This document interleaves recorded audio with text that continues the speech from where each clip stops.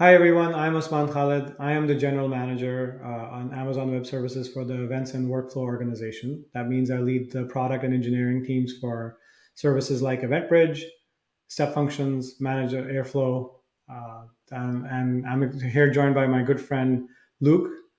Luke, do you want to introduce yourself? Yeah, thank you, Usman. I'm Luc van Donkersgoed. I'm a AWS Serverless hero, and I'm a lead engineer at PostNL. Great. Luke, always fun chatting with you about serverless. But before we get into that, why don't you tell us a little bit about what being a lead engineer at PostNL means and why, how did your company decide to move to the cloud? Yeah, there's actually quite a lot of history with PostNL and the cloud. Even way before I joined, I think in 2012, PostNL started moving fully to the cloud and was one of the first enterprises in Europe to do so. And I think in 2013, we closed our last data center and moved completely to AWS. And a fun fact is that AWS actually placed its Dutch headquarters in The Hague because that's where the PostNL offices are. We started moving towards a completely in-house development strategy. So nowadays we build all of our software with a team of about 150 engineers at PostNL. And as a lead engineer, I lead a team to build and design applications. And we do that in a fully serverless and event-driven landscape. You teed up my next question super nicely. So, as you know, Luke, we invented the serverless space with the launch of Lambda in 2016, and you were and your company were already on the cloud before that. So, I think an exciting story about The Hague and being in The Hague with our headquarters. But how did your companies began their journey to serverless and serverless development?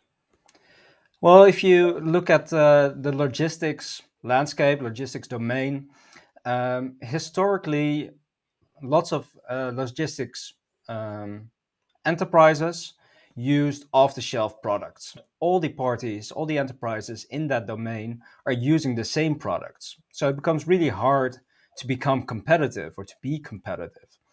And PostNL decided, well, to build their own software to get that competitive edge.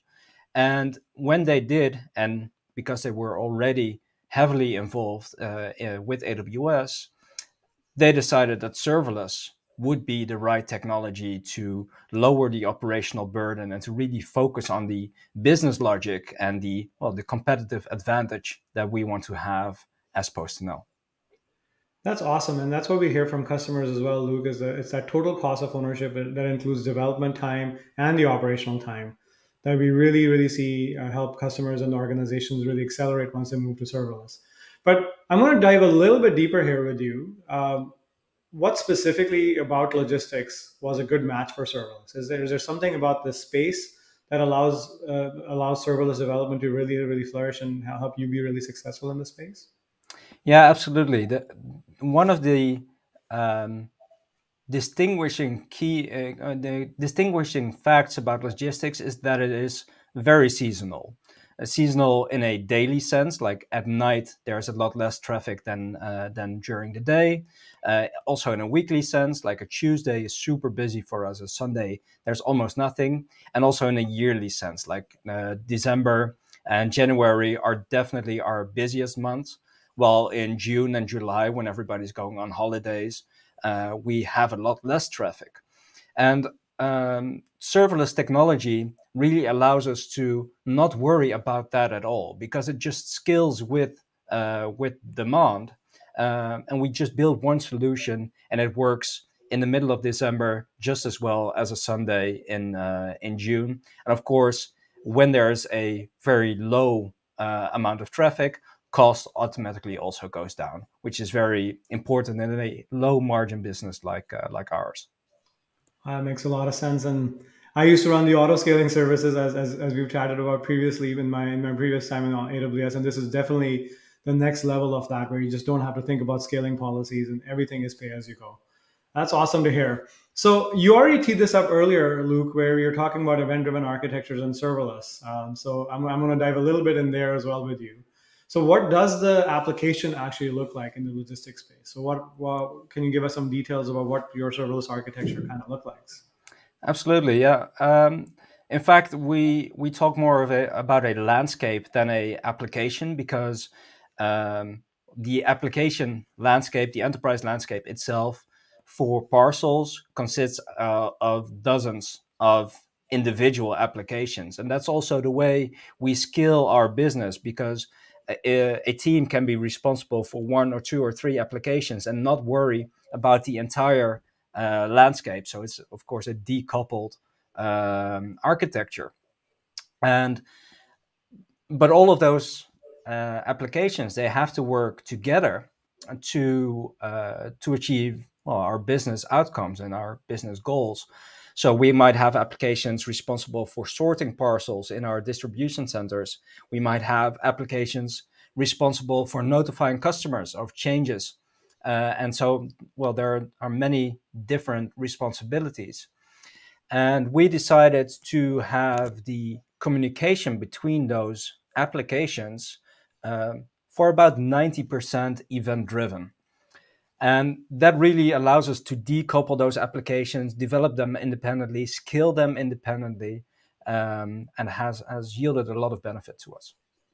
That's awesome. And what I hear from customers, I obviously owning some of our event-driven services in AWS, is that it's not just the architecture that gets decoupled; it's the human and teams that get decoupled as well, which allows you that organizational agility as well. But as a lead architect, you know, Luke, there's no right architectures. There's only the right trade-offs. So just so we can have balanced conversations about event-driven architectures, what were some of the challenges building such a large-scale event-driven architecture at PostNL, and how did you overcome some of them? Yeah. Well, I think that the biggest challenge is your applications are loosely coupled. Um, but that doesn't mean that every application is just entirely free to do whatever they like. You still have consumers, you still have integrations. And as um, one application might be sending out an event and they might want to change that event, if they feel that they are, well, let's say entirely decoupled, they would just change that event as they see fit, and that might lead to downstream incidents. And protecting against that, and making sure that even in a loosely coupled environment, you still get those protections against incidents. Those are, I think, one of the biggest challenges that we have in such a environment. Yeah, definitely. That's what we hear from other customers. Well, decoupling really helps you with speed of innovation and development, but that does mean at the end of the day, you do need very consistent business results. So, using AWS specifically for your event-driven architectures, how did that using some of our technologies? How did that actually benefit how did the event-driven approach actually benefit PostNL in the end? How did it all turn out with the choice that you made? Yeah, yeah. So one strategy that we've had for a long time is to have a central integration team, and that is, at a certain scale, you have to. If you go above, I think, five, maybe six applications that are communicating with each other, you want to get rid of those direct integrations between those applications, because it becomes unmaintainable. It becomes very difficult to trace where an incident might occur, and it also becomes very difficult to scale again, because if you want to have a fan out pattern, you might have to ask the producer to communicate with a new consumer, and then you get stronger coupling again. So by using a central integration team and central integration technologies, we allow producers to send their events to a central integration platform and consumers to subscribe to that platform. And we used to use off-the-shelf products for that as well. We still do, but the most modern version of that platform is entirely based on EventBridge. And EventBridge is really a key component in our landscape to really, well, decouple those producers from consumers and have that integration pattern in the middle. That's awesome to hear, and hearing it from a customer. That's what as the engineering team and the product team, that's what we aspire to do, is really be that central clearinghouse for events for companies. And it's awesome to see that being used at your scale. So what else can AWS do, Luke? We are, we're here to make customers' life easier. We're super customer obsessed. What else can we do with with the fact that you are partnered with AWS? What else can we do to help you grow? Yeah, well, of course, I'm glad you asked. What we've seen with AWS is the services that you offer, we consider building blocks. I mean, it's not a coincidence that these things are on the shelves here behind me, because engineers like building blocks. They like building new services with those building blocks. But there is a certain limit. You don't want to do everything yourself, and I think you guys came up with the term undifferentiated heavy lifting, and that's the part that you want to solve, and you do with services like EventBridge, but that never you're never done solving these problems as new problems occur and markets change and so on.